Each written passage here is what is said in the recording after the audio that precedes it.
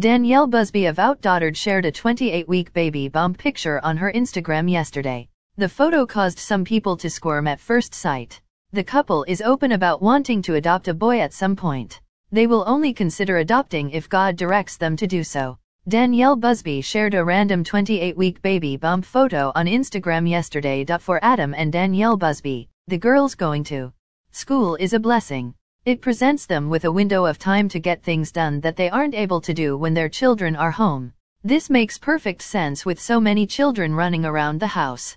Danielle Busby was able to spend some of her spare time cleaning up recently. She felt nostalgic as she walked down her memory lane and found some things she was cleaning up.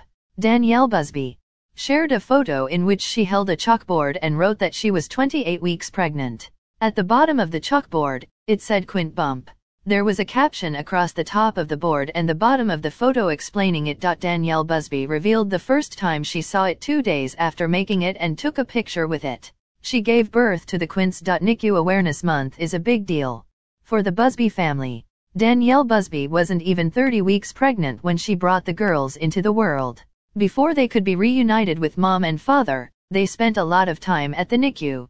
Adam and Danielle make a big deal of NICU month every year because it tugs at their heartstrings. Stay tuned to Busby TV to get the latest updates.